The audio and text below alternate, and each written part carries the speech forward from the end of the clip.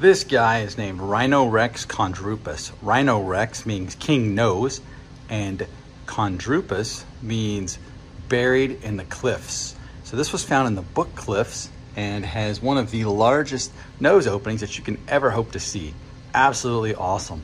This has skin impression was found with it, and we'll look at the skin in a bit. As we go up on it, you can see that gigantic nose. That is crazy. Then as we go up on it even further, you can see, just like all these animals that aren't meat eaters, they've got these teeth, these long dental batteries, and then it just stops. The teeth stops and they have this beaky area that they would have used to have slurped off some plants. I wonder how big their tongues were. You can see they have a beak of sorts. And then looking up into its mouth, view of the plant, that's the last thing you saw. Looking head on. Just a neat animal.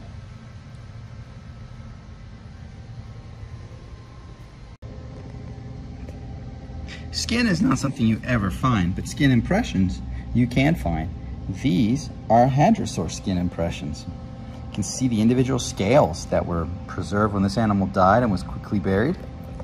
Very neat, very rare skin.